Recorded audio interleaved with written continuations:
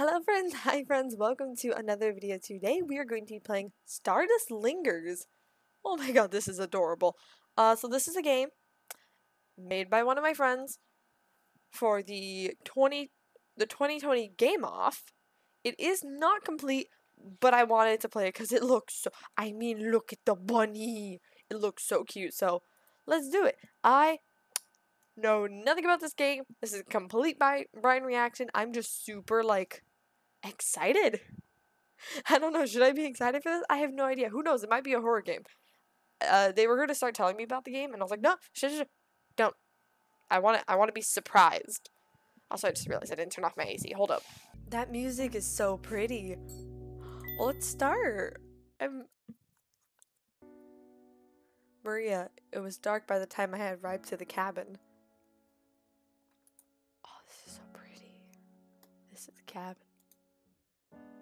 I had almost expected the lights to be on, extending its shine towards me with a comforting warmth. Oh!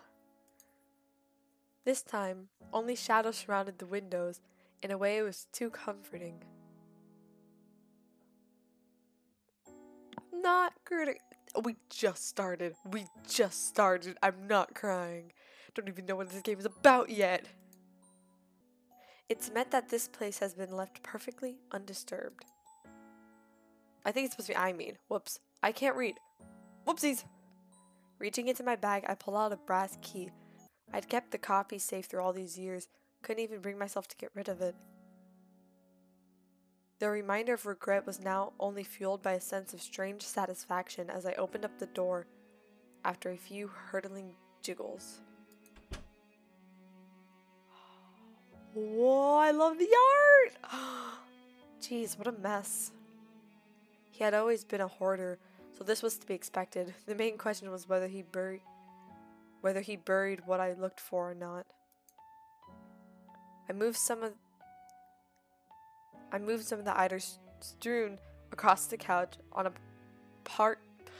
Fuck! I forgot I can't read. I should have really figured out what kind of game this was before I decided my dyslexic ass could try to weed. I moved some of the items strewn across the couch onto a particulous pile on the table and sat down with a huff. It's going to take forever to sort through all this, isn't it? I briefly considered starting right away, but after the effort it took to get here, it would be best to rest. Can we just duck? I'm sorry. Also, art? Lovely. Whoa. Anyways, I'd rather not have my back screaming at me if I happen to pass out on the floor. Comforted by the fact that I had plenty of time to search, I stepped carefully over to the clutter and made my way to the bed. Huh? It's actually quite decent. The living room was the victim when it came to being treated like a landfill, it seems. Twisting a lock of hair, I glanced around. I couldn't help but feel watched. Yeah! This cat! It was as though a little serpent had twisted itself tightly around my intestines, hissing a tune of unease. Did I see something here? No, I didn't. This room. This home. It's the cat. Familiar in the best and worst ways. It's the cat. Hazed, I tentatively lifted up the covers and peeked underneath. Nothing. Oh, thank God. This turns out to be a horror game. A deep breath. Good night to me. This turns out to be a horror game. I'm gonna have a problem. Hello?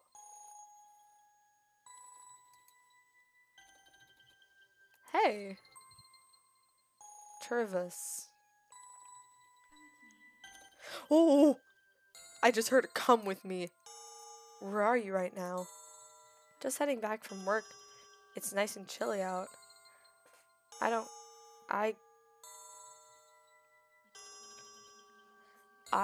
ICK, chilly is seriously not cool for me. But it's cool. Well, yes. But I don't know how do you deal with it. Anyways. Look who I met at work today. You shouldn't hold it like that. That's poor cat. It was just for the photo. I thought that's how cats' moms held their babies. Yes, but no. Only as kittens. Not comfortable for adult cats, especially since they're a lot heavier. Even if it looks cute, it's known to cause fear and stress, so you should avoid doing that. Sheesh. It's not that big of a deal, lol. It is, it's a cat. I guess I'll keep it in my mind though. You better. It's a cat. So how's the new place?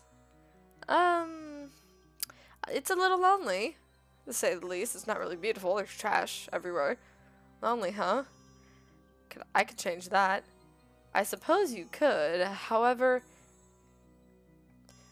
okay, whoa. However, it's a refreshing kind of loneliness. It feels nice to have a bit of privacy for once. Girl, just me out here with all the little critters that roam around free.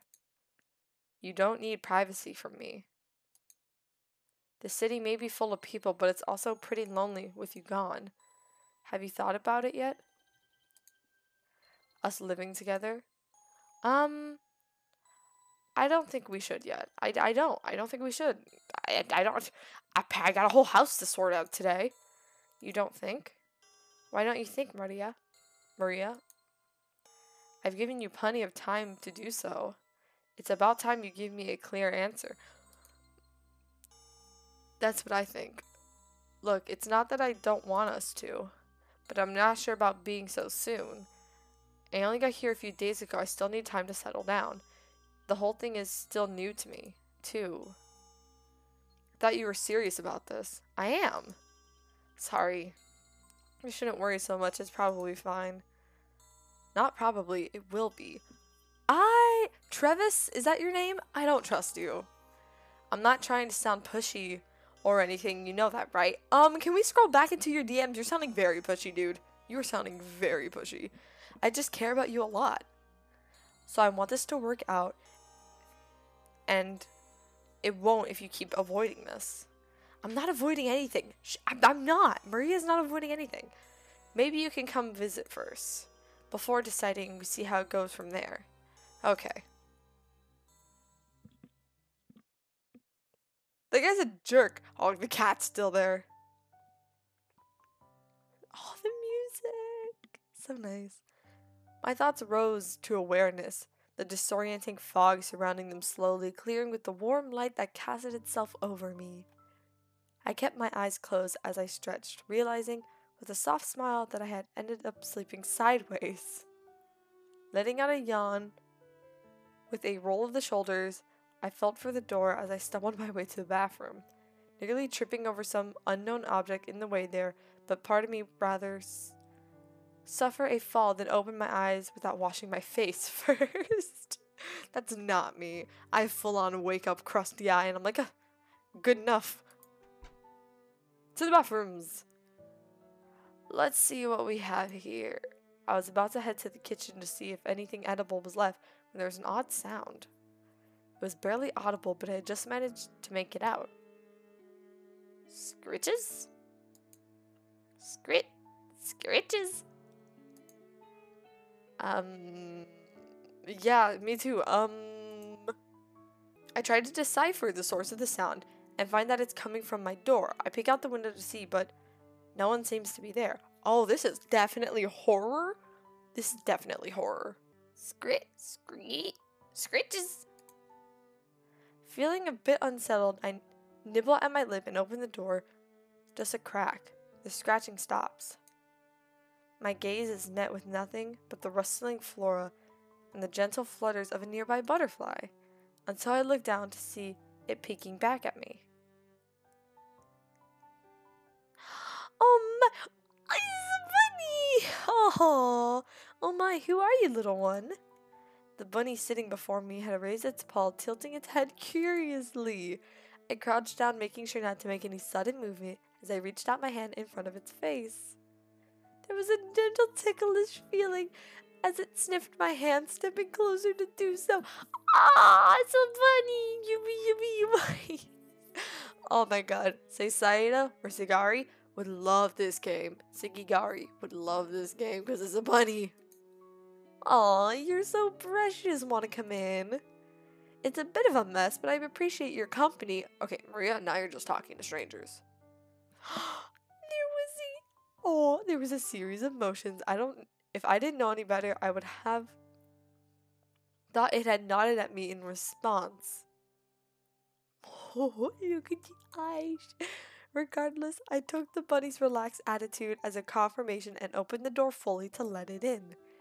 It hurried in immediately, ears flapping along with his hops. Ah! No, this is too cute. Closing the door, I followed with a soft laugh. Is it gonna be like, where's Waldo with the bunny now? Welcome home, bunny. Make sure to watch your step. It wiggled its nose and stood up on its hind legs, surveilling the landscape of scattered belongings. I left it to its exploration and made my way towards the fridge. Bunny, bunny, bunny.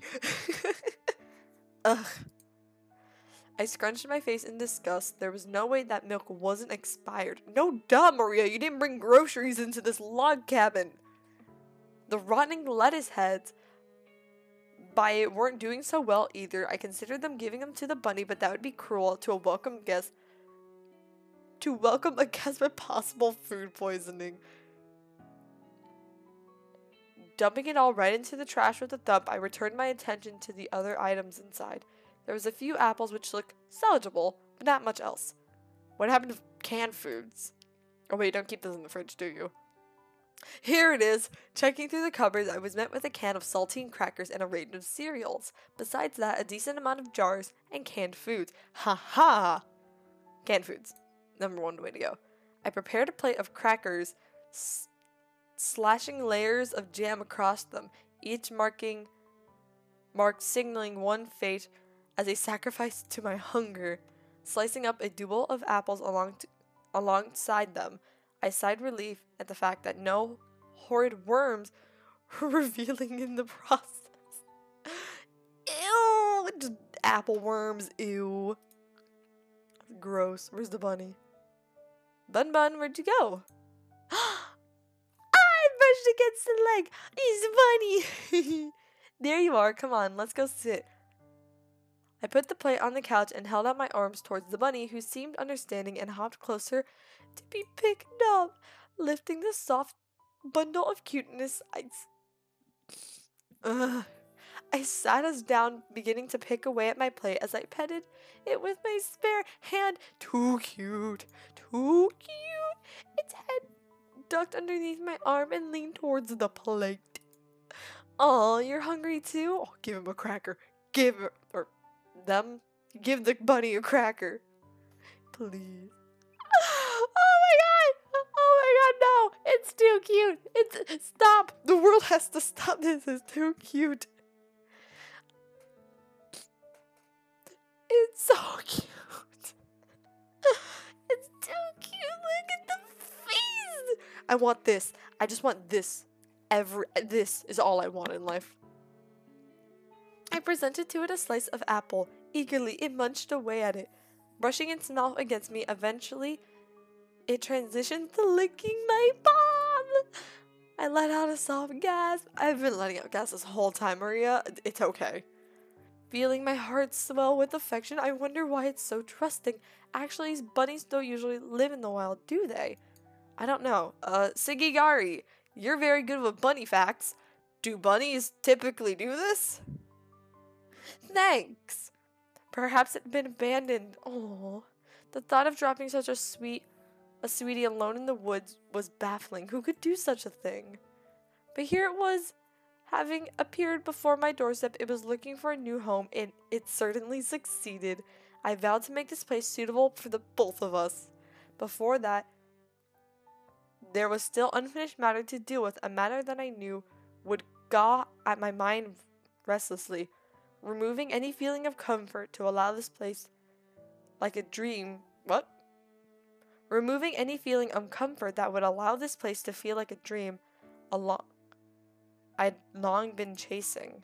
I watched in a trance, smiling as I made way through the second slice. He's a bunny eating an apple. He's a baby. Or she. Or they. They. Once it had its fill of licks and tried to nose its way back into remaining on my plate, I lifted the food out of rage with a giggle. I think that's enough. No, bunnies need to eat more than 2 apple slices. Duck. As sweet as you are, you should be careful about having too much sugar. They're apples. oh. It huffed, seeming quite annoyed at the rejection, and promptly jumped off my lap. Look at the bunny's face. The bunny's like, I'm not having this. You're not giving me apples? No. Immediately feeling guilt, I was tempted to offer more, but sternly reminded myself that it was for its own good. It's a bunny, dude. If only they held the same amount of care towards my own diet. I watched it wander off and sighed. It was time to begin the search. Oh, God. Oh, okay. A little bit. First, a little bit of cleaning up, grabbing all the obvious trash, and depositing it into the bins outside. Having done so, I sat on the floor and sifted through a few boxes. Old receipts of I can't read that word, gifts and planned invitations. Books containing abandoned words once frequently visited. I traced a finger over inky gems clustered in pale laced gloves, lips barely gazing their surface, the learning man captured so elegantly over the dusted cover. An entry in the very series that connected paths which tangled up and tensed at the slightest drift, at a mere suggestion of separation. Fey as they were, threads that connected still lingered. I put the book aside. An abrupted sneeze caused me to turn towards the table where the bunny was laying underneath, faced away from me. Besides, it was a stack of documents, and above. I shifted onto my knees and crouched down, lowering my head to see the corner of a paper roll curled down from the underside of the table. Could it be? I braced myself on one hand and used the other to clutch at the corner, peeling it off carefully. Make sure not to bump my head as I retreat and gasp at the note with trembling hands. Your doubts, yourself, your present. Circle I? The first of 3, if the message was to be trusted. But what could it mean? Perplexed, I gravitated towards my notebook and tried to scribble out a few ideas. Surely the second note was not directed at myself, so there had to be some location or objects these words were connected to. At the same time, I felt as though they could apply to anything. I groaned. Why would he be so vague? The telltale snap of leads only served my heightened for irritation. Great. Maybe I should go for a walk. Take the bunny. Getting up with a stretch, I headed towards the door. Grabbing onto the handle, looking back at the bunny who had rolled over to stare. Do you want to come along? Bunny say yes. Bunny do it. Rising, it bounced over to me. I shakily smiled. Alright, let's go. This bunny is my new favorite. Outdoor. This is the outdoors. Well, I actually think before we go any further, I'm going to end off this video here. Thank you all so much for watching this game. If you guys want to play it, I will leave a link in the description. StarDust Lingers. I really like this game. It is really cute. It's making my heart feel things I didn't want it to feel.